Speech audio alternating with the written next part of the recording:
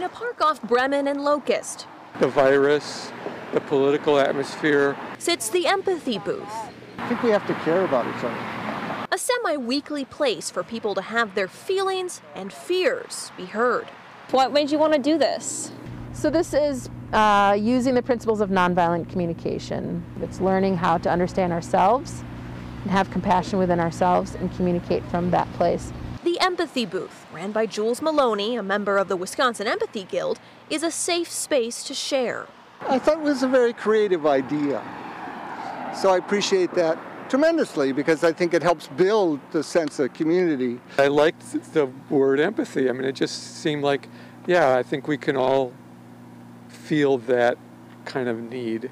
Maloney also provides a sheet of words to all of her clients that help them put a name to what they're feeling and what they need. I am seeing a lot of discord, I'm seeing disconnection, I'm seeing a lot of pain and longing.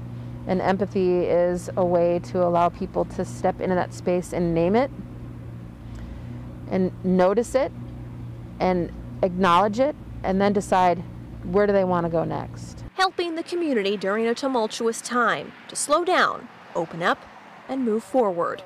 In Riverwest, Caroline Reinwald, WISN 12 News.